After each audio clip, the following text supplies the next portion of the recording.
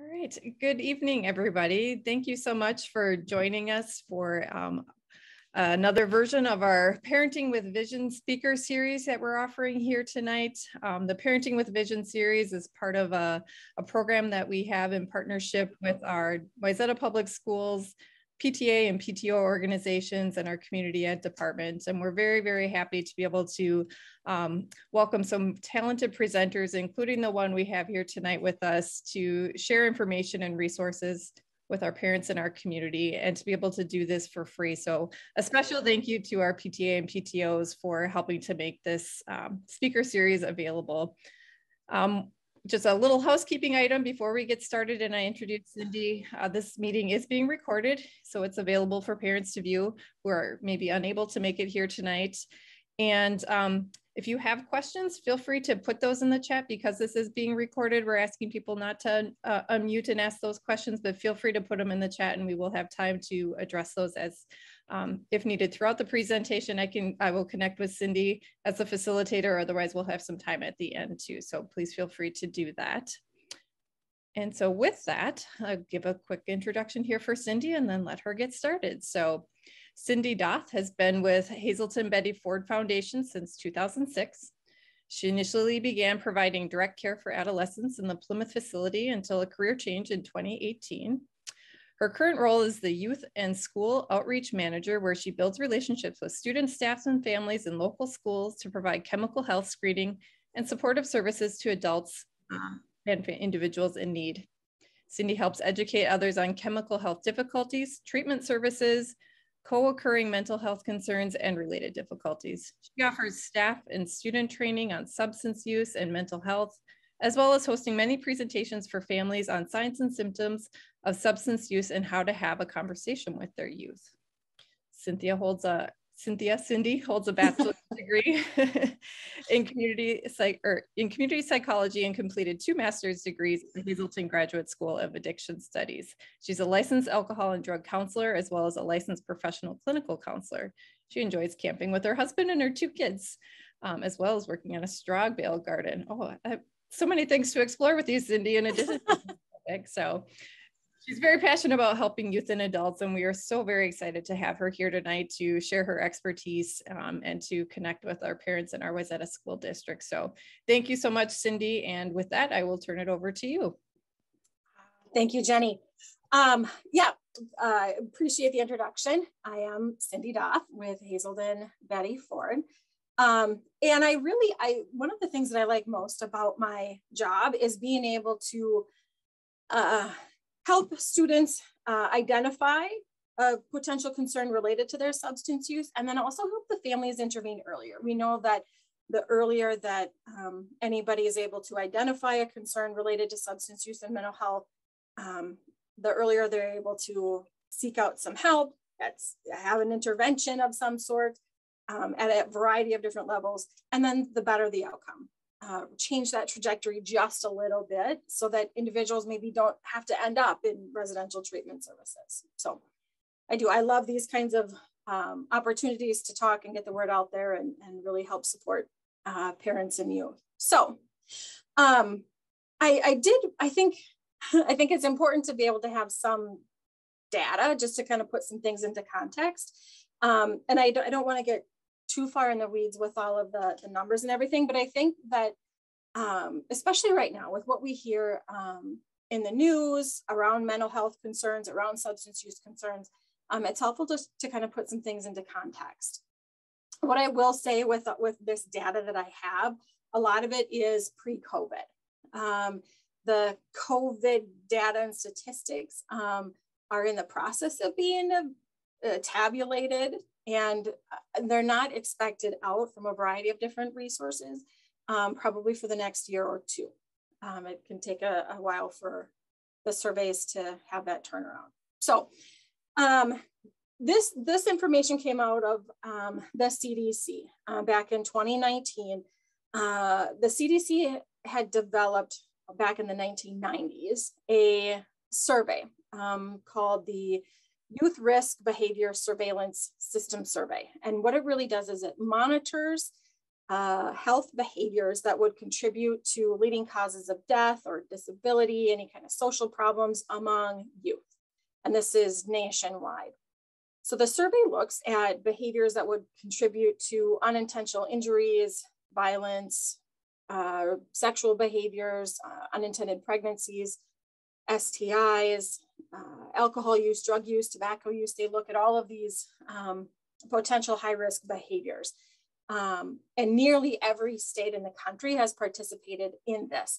Now, Minnesota is not one of them that has participated in this, but I think this information is still super applicable as we look at kind of the country as a whole.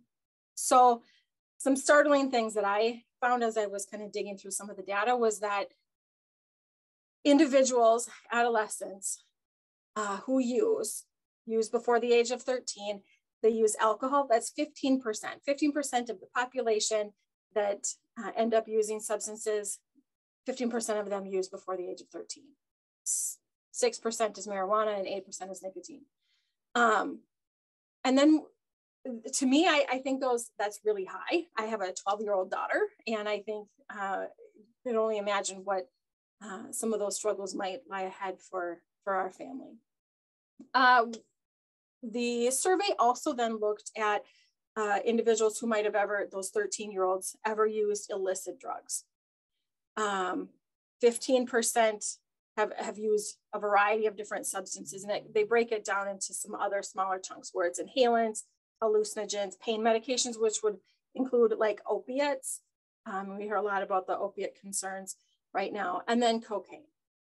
And so this, I think, is super startling that individuals over the years end up using younger and younger. The survey also looked at what is not just who used by the age of 13, but also what does this current use look like within the last 30 days of everybody surveyed who has used within the past 30 days. 29% of adolescents that took the survey had used in those last 30 days. 22 for marijuana, the pain meds, again, that's like the opiates. And then nicotine is 37%. Interesting fact around the nicotine use, there's been a real push over the years around vaping and really trying to help curb that. And the numbers are declining. They stayed steady for a while and they are on the decline, but it continues to be a significant risk. Nicotine, vaping, cigarettes, and any kind of chewing tobacco really are such high-risk behaviors.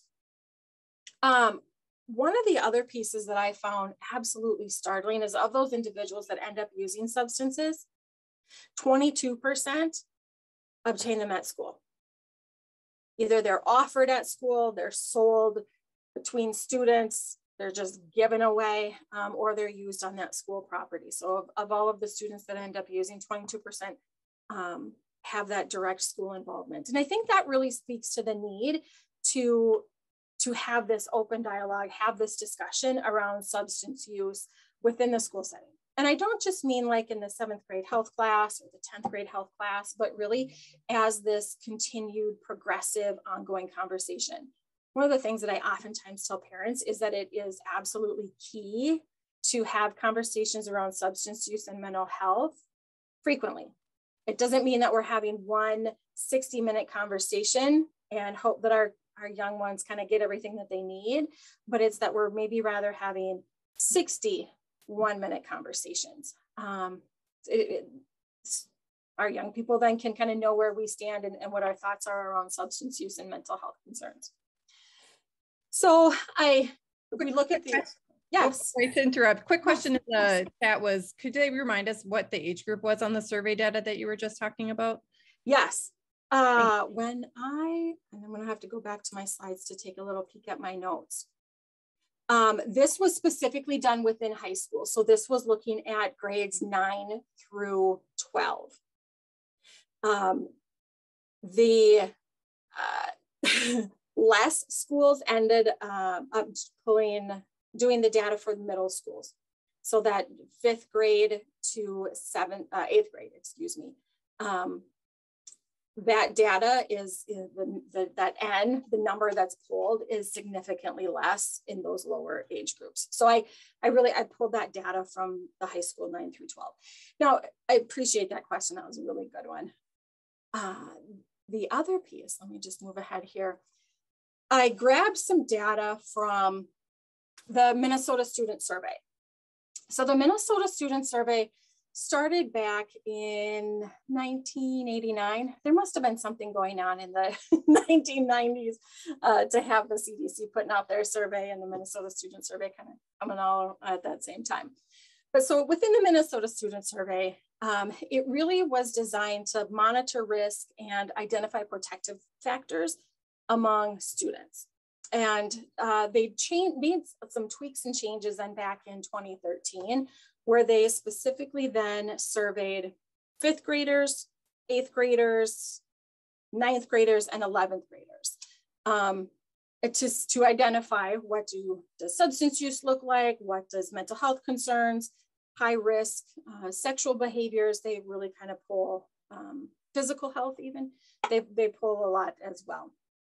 And so here we can look at, this is just within Wayzata, the site that I pull all this data from. You can do it by district, by county, by state. You can kind of look at the information in a whole variety of ways.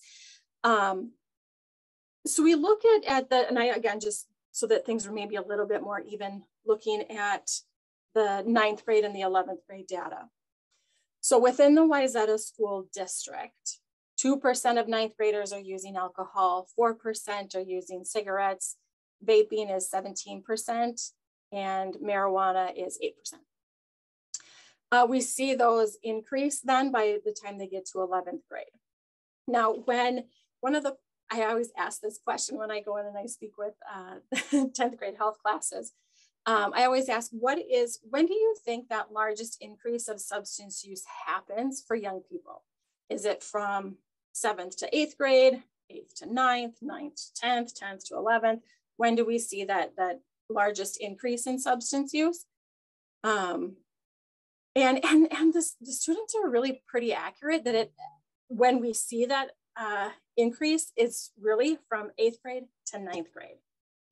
It is a drastic increase when we look generally at the state average. I didn't pull those numbers specifically for Wayzata. But when we then compare the state average to just the Wayzata school district, those numbers are below average, and that's exciting. I truly believe that the district is doing well with being able to have prevention strategies, have education, and then also have resources available for students and families around substance use and mental health. The Minnesota Student Survey also looks at mental health concerns. And you know what, let me back up, let me pause for just a minute and go back and make a comment about the vaping use. One of the things that I hear all of the time from students is everybody vapes, everybody smokes, everybody does it everywhere in the high school. And they challenge some of this data specifically around the vaping. And although I truly believe that's their perception, is that everybody is vaping, it's so prevalent. Time and time again, when we look at even a variety of different surveys, that this generally 20%-ish is very average across the state, across different states, national averages, but it really isn't everybody. And where I think then one of the best ways to look at some of this data and these risks is maybe more about the perception. We can take a look at what we call like a social norms approach, meaning that I might have the belief that everybody is doing it. I don't really support vaping, but I believe that everybody else is. And so because I believe everybody else is, then they must be. Best practice would be then to help educate some of those younger students that the reality is most students don't. Most students are very healthy in the district. And if we can help change that narrative just a little bit, we can then see decreases in substance use and changes in outcomes. So the reality is not everybody is vaping.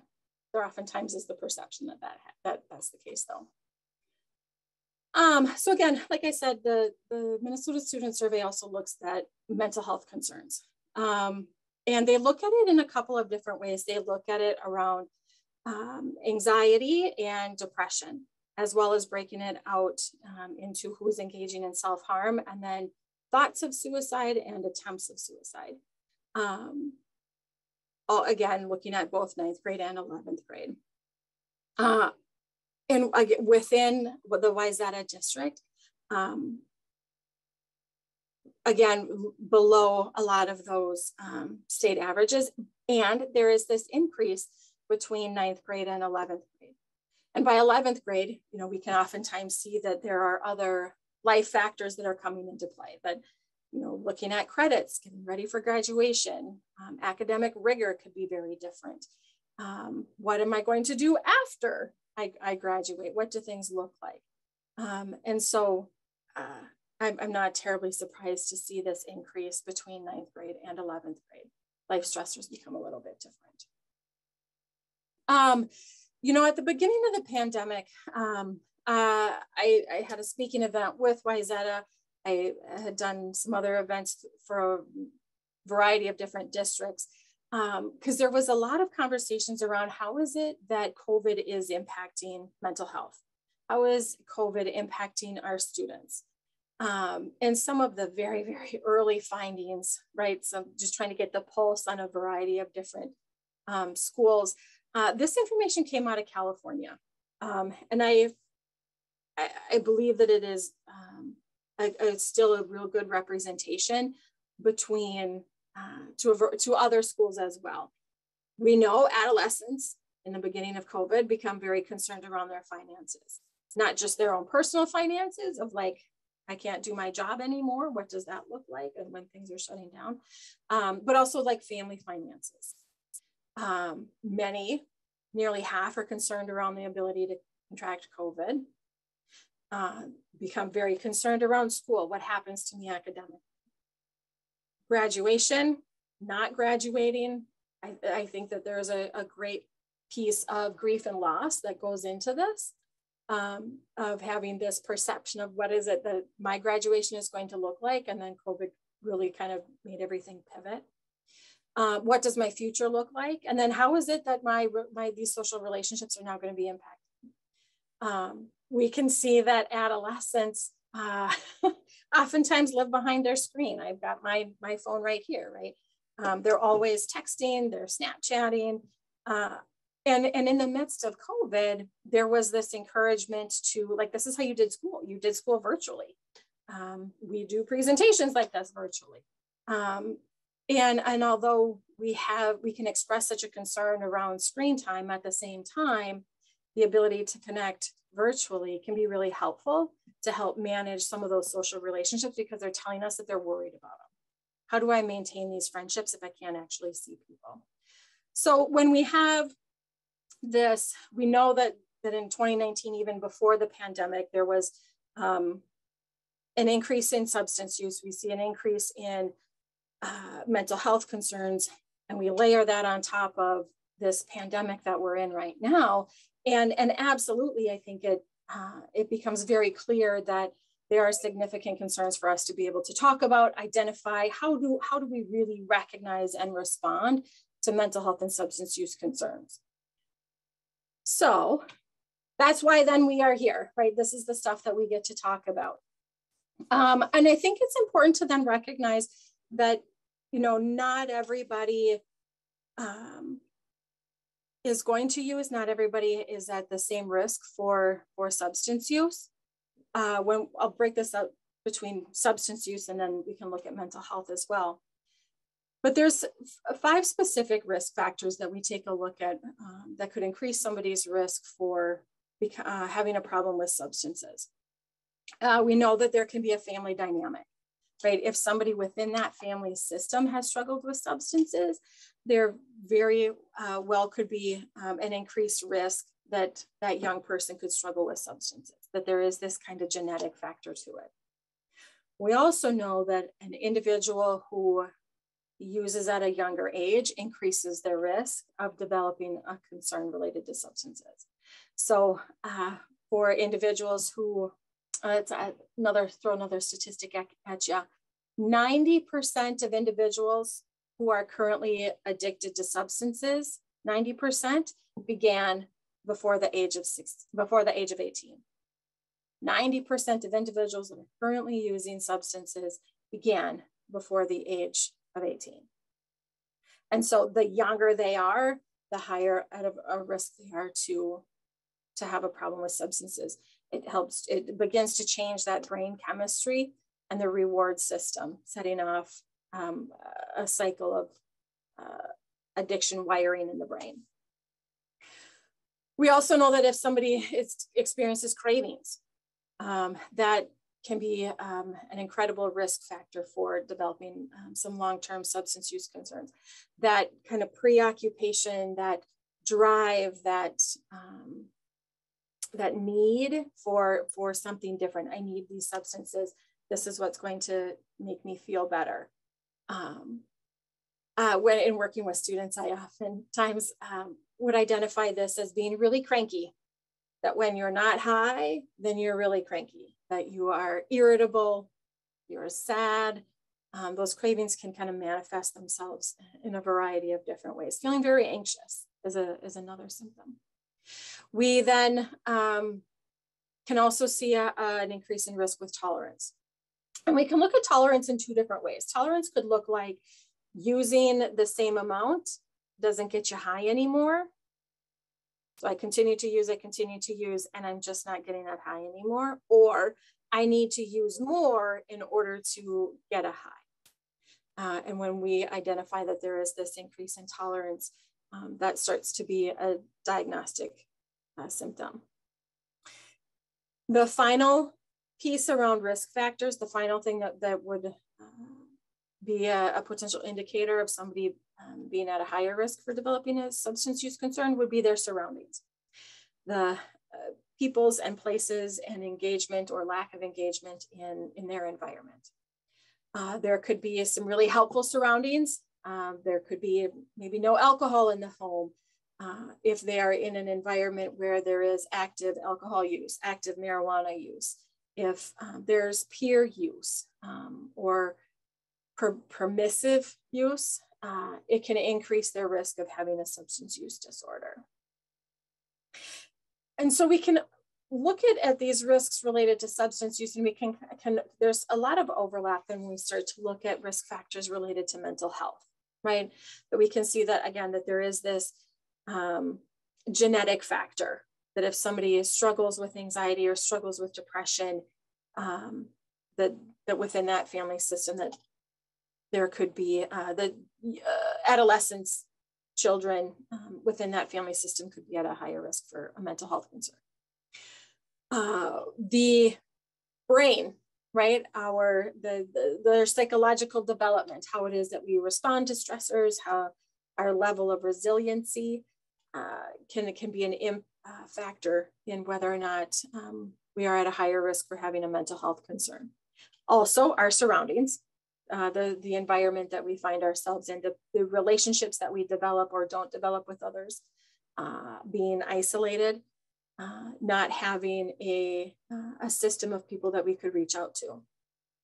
And we also know that there is a spiritual piece around the development of mental health concerns. And so when I say spiritual, I don't mean, do I believe in some kind of God or higher power, but more around my values. Am I able to identify my values? What do my values look like?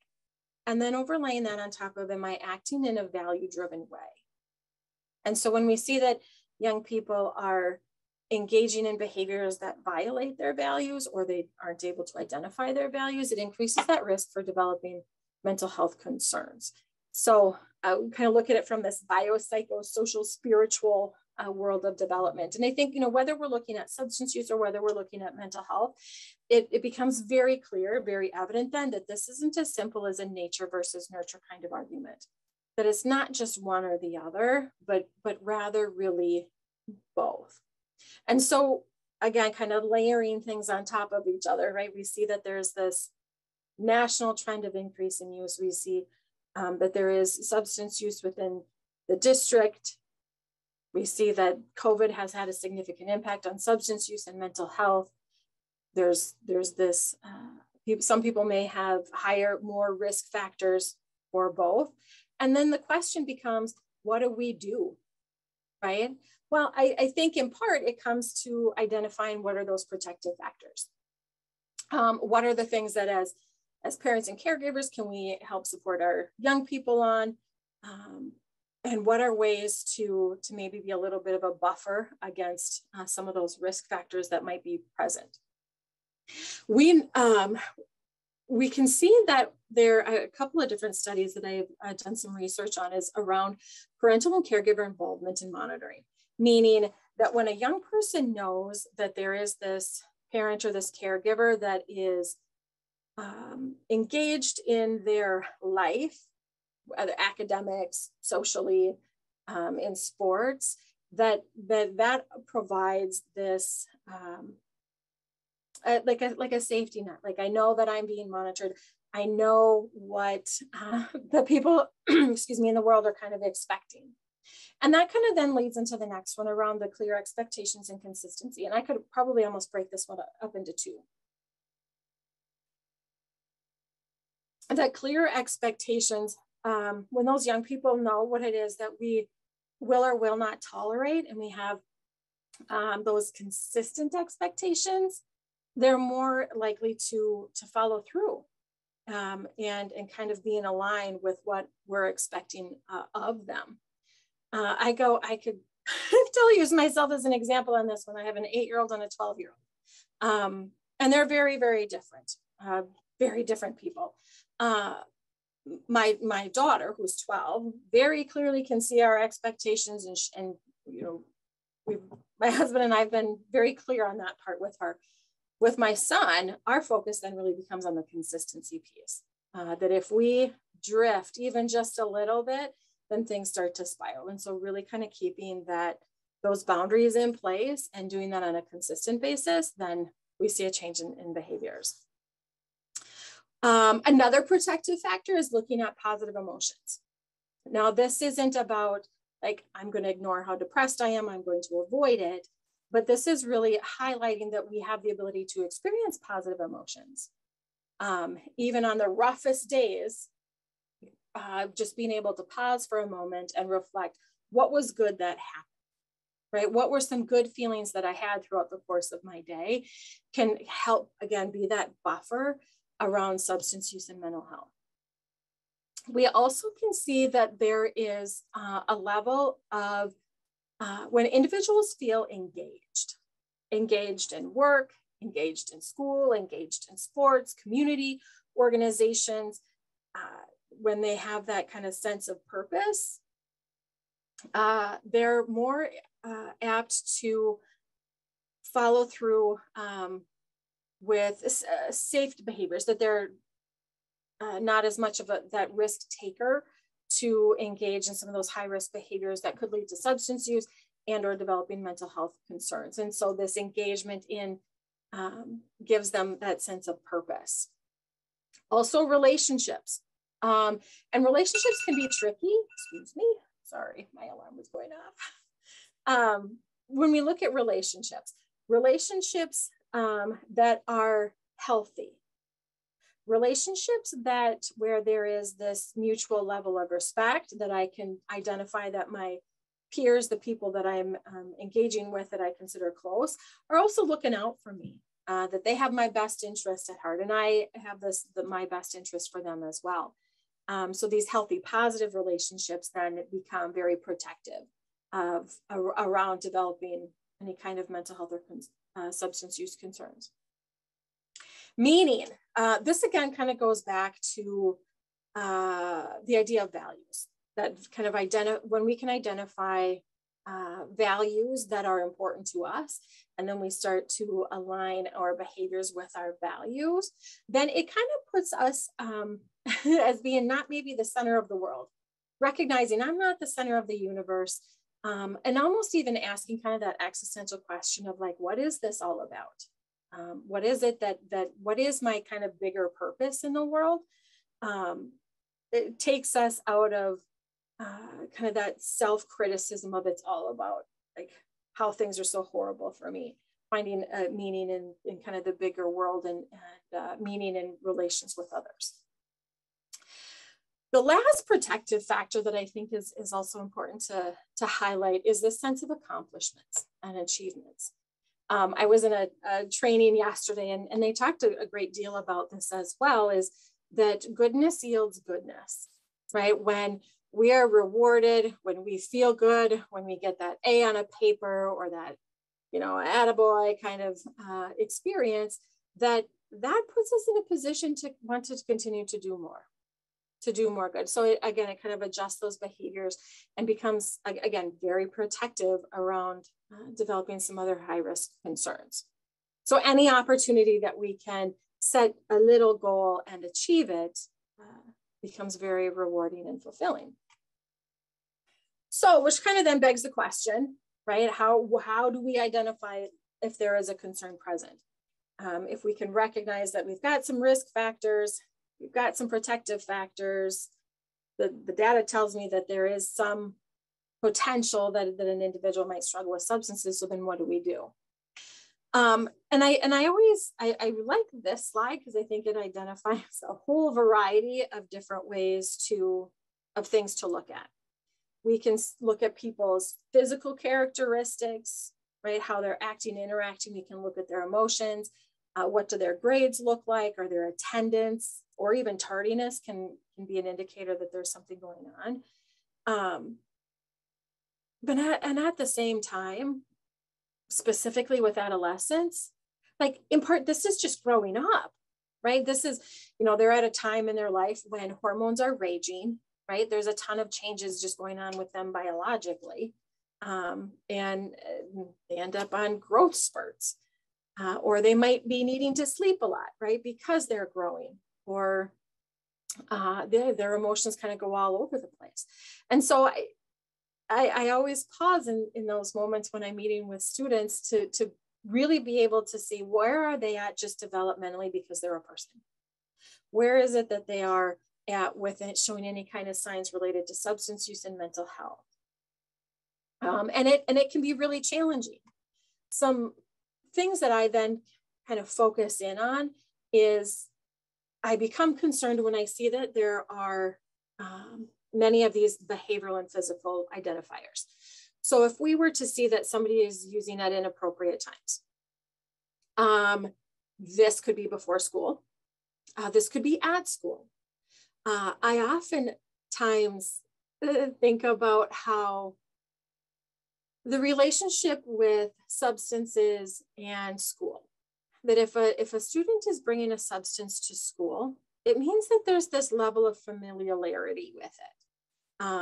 The school is a really comfortable place for a lot of students to be. They spend so much of their time there. And if they're bringing substances into that school setting, it shows that they're pretty comfortable with it. And so those inappropriate times of use, I would also include that, right? Specifically that if they're using that at school. If they're missing work in school, it clearly can mean that there's something going on. Challenges with money, needing to borrow money, not having money, or all of a sudden having money, pawning things and items that if they used to have a pair of tennis shoes that they really liked and then now they don't, that could be an indicator that there's something going on. We can see the mood changes. Mood changes could look like being really anxious, being withdrawn, depressed, having some of these drastic highs and low lows. And so I think that one of those those drastic peaks and valleys can be related to cravings, could be related to withdrawal. I do see that a question popped up, what's your experience with lack of sleep with any of these behaviors? Absolutely. Sleep is another piece that I think to be able to take a look at.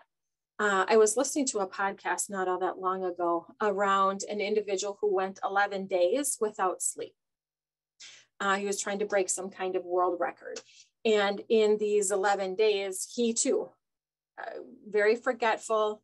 His emotions were all over the place, really isolating, very anxious.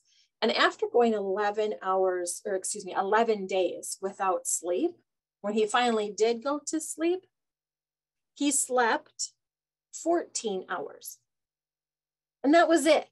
And there is just, it blows my mind that after going so long without sleeping that he only then slept 14 hours. I mean, 14 hours is a long time, but not enough to be able to make up for all of the sleep that he had missed. And so the changes that end up happening in his brain as a result of that lack of sleep very much was very clear and came through his behaviors. I think there is this huge relationship between substance use, mental health, and sleep, right? When somebody is very anxious, it's hard to sleep. Somebody who is depressed may sleep all of the time. And then substances can make people sleepy or make them really alert. And so really kind of teasing some of that out gets to be very challenging. And we can see that around eating as well, right? That if some substances can make somebody eat a lot, eating a lot could be an indicator of some mental health concerns, right? Thinking of binging, purging, restricting, eating disorder-like behaviors. And a way to self-soothe even, a lack of coping skills. So looking at those behavioral symptoms, absolutely. I think it's always worth the question, right? And this is, again, going back to what I had said a lot earlier, is having 61-minute conversations rather than 160-minute conversations with our young people to be able to ask those questions. We can see changes in weight. We can see changes in their physical appearance, the blushing or being really pale, being gray. I've worked with some students where they kind of look gray and ashy. Frequent nosebleeds. And then again, kind of how they present, very fidgety, right? They're maybe bouncy, always kind of on edge, or really lethargic. Could be indicators of both substance use or mental health. We can also see changes in how they engage in with us, right? What's the changes in our relationship? Pulling away from the family, being very secretive, changing their passwords on their phone and not letting you see who they're texting, what they're talking about. And chronic dishonesty. When I was working in the residential world, doing services down at our Plymouth facility, oftentimes talking with the clients there about the biggest signs of somebody who's struggling with substance use: sneaking, hiding, and lying. But if I see somebody who's sneaking, hiding, and lying, that I then become very concerned around substance use. And with the concern related to substance use also then pulls in the concern related to mental health concerns of, are they self-medicating for something? The other early indicator around substance use would be a deterioration in appearance. Oftentimes, the adolescents, the youth will not shower. They'll stop brushing their teeth. They're not doing their laundry, that they're really, their whole physical appearance becomes smelly, becomes very not just like I'm a developing adolescent, but it's not kept up like they used to do. Their own personal hygiene becomes not as important. And so we can see all of these signs and we see all of these symptoms, and a lot of them, whether it's substance use signs and symptoms, can look like mental health signs and symptoms, and vice versa. They really absolutely mask and mimic each other. We also know they will make each other worse, that if somebody is drinking alcohol and they are struggling with depression, that the alcohol, it being a depressant, will make their depression worse. And so individuals find themselves in this downward spiral of really kind of getting out of control. And we also see that they have the ability to produce each other. That if somebody is smoking marijuana, if they're smoking weed, and it becomes this kind of very repetitive pattern, this is part of their day, their routine, and then they start reporting feeling very anxious, that it's hard to think straight, they aren't liking social situations, that they're becoming very withdrawn, and that anxiety can become as a result of the marijuana use. When they stop the marijuana use, that anxiety then can go away. So really being able to identify, it becomes so crucial for families to be able to identify substance use and or mental health concerns and have the conversation around both to be able to know how to then intervene on both, right?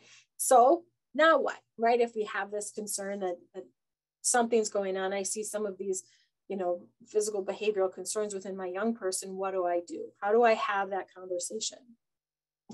And this is where we really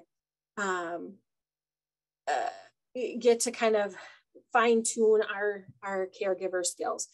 Being able to express empathy, recognizing that the young people in our world right now have a ton on their plate, that they're going through a lot, and being able to recognize that things are tough. My favorite phrase that I use with students and even on my own family is the phrase, I imagine that homework right now is really hard. I imagine that you are very stressed out given this partner on your assignment isn't responding to you. I imagine this is really overwhelming. It lets that young person know that I'm putting myself in your situation. And if I'm not maybe on point, then let me know. Let's have this conversation. I also love to ask open-ended questions.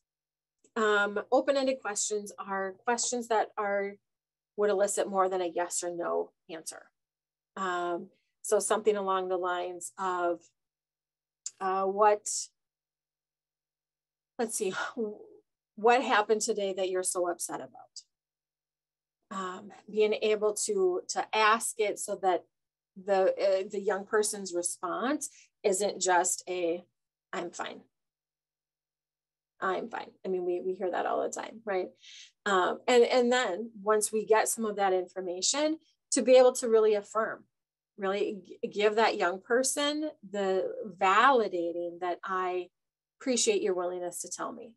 Now that I know this, now I get to help. And even then practicing some of the reflective listening. Reflective listening isn't a matter of just parroting back what we hear, but really being able to kind of paraphrase it, to be able to so you're telling me, but in the sense of like, I'm trying to understand you. Is this the concern that you're expressing? Summarizing what it is that we've talked about.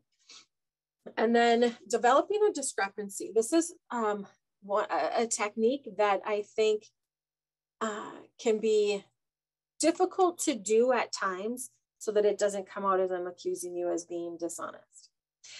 Developing a discrepancy. So for example, I did this just working with a student the other day. He was telling me that his pot use isn't a problem, that it's just fine. He's not addicted, that everything is all okay. And then in the same breath, he tells me that he was just suspended from school for 5 days because he was using at school. And so developing a discrepancy would be, I'm confused. If your use isn't a problem and you're using at school and get suspended, to me, that sounds like it's a problem, but you don't think that it is. Help me understand this difference. Help talk more about what that is. That offers the ability for that young person to get some clarity, and it shows that young person that I'm interested. I really am. I want to be able to understand things from your point of view. I want to be able to understand what it is that you're actually telling me. We know that adolescents in general can be very resistant or defiant. And when they kind of come at us as either defiant or resistant, we don't have to engage in that. that if they're resistant and I don't want to talk to you, I don't want to tell you, okay, that's fine. When you're ready to talk about it, I'm more than willing to listen, right? Rather than kind of picking up that rope and playing tug of war with them, we can allow them their space and just kind of roll along with it. And then get to support their self-efficacy, right? Support any kind of desired behavior changes or little wins that they're making that where they're engaging in either pro-social or healthy behaviors that we want to make sure that we're supporting. Again, give them that little bit of a win as part of their protective factors. Another piece that we get to do is that this is, these 4 ideas come out of a family therapy modality called CRAFT. CRAFT stands for Community Reinforcement and Family Training. And what this kind of family therapy really focuses on is communication. And we know that some of the best ways then to communicate with individuals who are struggling with either substance use or mental health is to be able to express things in the positive. So if I have a complaint of, I am sick of you smoking pot in the basement. I'm done with you smoking pot in the basement. The positive, the way that we could express that as a positive is, I really like it when my house doesn't smell like weed. So just being able to flip it and highlight the part that it is that we're really wanting to see, right? Express the positive, express the preferred behavior, express the preferred action that we're looking for, rather than I'm always criticizing. And in those moments, we then get to use I statements, right? And the I statement then is followed by a feeling word. I feel really angry when my house smells like weed, because I really like it when it smells fresh. And then express understanding is just that. I understand you have a lot going on right now. I understand that your belief is that, smoking pot helps you manage your feelings. I want to help you, right? We offering the solution, sharing some responsibility depending on situations. Could be I'm willing to help you get an assessment, right? Showing that I'm in this with you. I am engaged in any solutions that you're willing to do. I will help you with. This again, if we use these 4 skills, takes that level of defensiveness down and can help really increase their engagement in making some of those pro-social behaviors and really strengthening those protective factors. I also encourage parents and caregivers to be able to identify what it is that they may inadvertently be negatively reinforcing, right? That if, an example we used yesterday in a training was, if you are wanting your young person to move out and get a job, right, or go to school, to move on, doing their laundry maybe is unhelpful helping. If I am making it super easy, I'm just paying all of their bills, paying their phone bills, not charging rent, and I make it super easy for this young person to continue to live at home, I end up then reinforcing a behavior that I'm not really looking for. There's no reason to get a job if it is that I'm always financially paying for everything. And so to be able just to pause and identify what are the things that I'm actually reinforcing, that it's that world of kind of unhelpful helping. And so with that then, there's a ton of services out there. There's a ton of resources for us that if we are having these conversations with our young people about the concerns that we're seeing, because we start identifying some, either we have risk factors that are present or we identify some signs and symptoms, there's ways to be able to intervene. Many times when I talk with students, many times they tell me, number one, they're not addicted. Okay, that's fine. Not everybody that uses is addicted.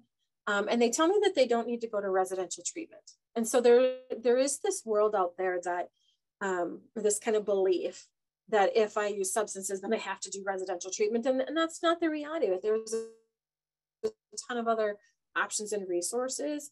But whether it's struggling with a mental health concern or a substance use concern, the number one thing is to be able to go and get an assessment. That assessment will help identify what is it that is going on. They'll start to kind of tease out, is this a mental health thing or is this a substance use thing, and where do we need to go? And then be able to identify the right level of care. Even with substance use, there's a ton of other options other than residential services. And with mental health services, there's also a whole variety of different kinds of therapy options.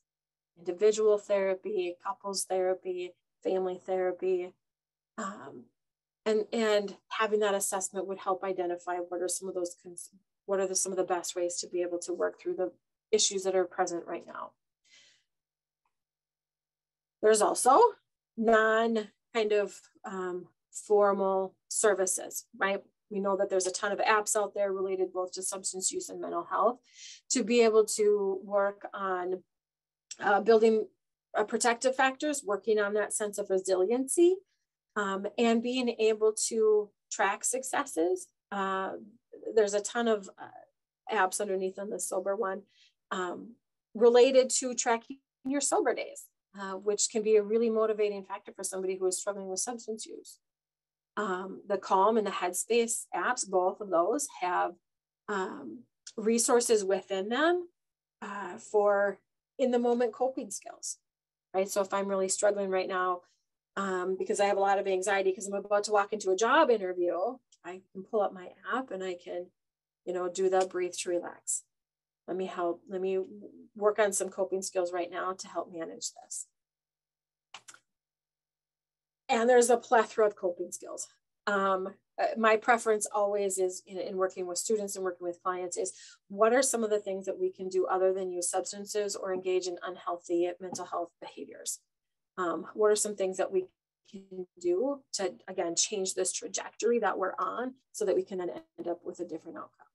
So journaling, stretching, physical activity, breathing, engaging in that environment, and grounding techniques can be incredibly helpful for a lot of young people. They may say, oh, it doesn't work. I've tried all of that. And my response to that is always, what if we were to do this at a time when we're not in the midst of a crisis? Can we start practicing these so that there is some kind of muscle memory? Could we work on some of our deep breathing exercises right away?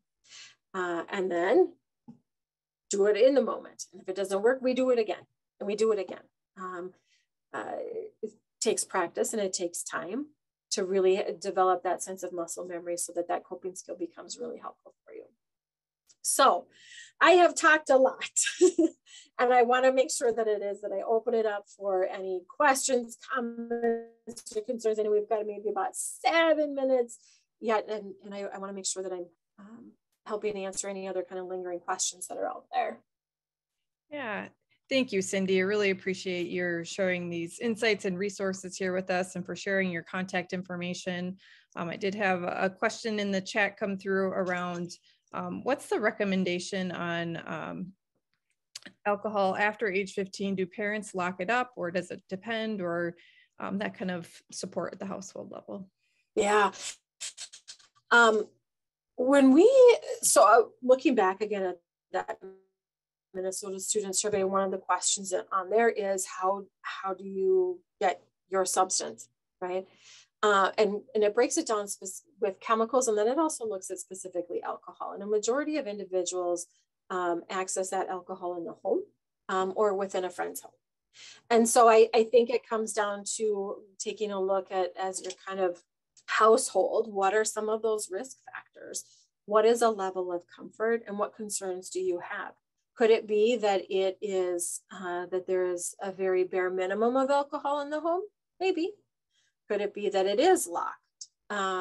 What I would coach people on is that if somebody is actively struggling with substances, that may be a situation where alcohol gets removed from the home to create an environment where it's harder to then use and have access to those substances. Great. And I don't see any other questions in the chat right now, Cindy. Do want to let the group know that this, just a reminder that this is being recorded and that these great resources that Cindy has listed as part of the presentation will be available for viewing afterwards, along with her contact information. We'll send out an evaluation out to people who participated, as well as a link to the presentation here in the next day or so. I want to thank you, Cindy, so much for your time and for this great information. And any final thoughts here before we wrap up here for the night? You know, well, the one piece that comes to mind is I appreciate everybody's time to be able to join and learn a little bit more. And if there are other questions that do come up related to substance use, mental health, what do I do? The SAMHSA website is a great space to be able to find info. Hazelden Betty Ford has a ton of resources, and then also connecting with the school. The school, the whole district is very engaged in supporting the students too. Absolutely. Thank you for adding that, Cindy. Yeah. And yes, thanks everybody for joining us here tonight. We appreciate you sharing your time, and we wish you a good rest of your evening. Take care, everybody. Thank you.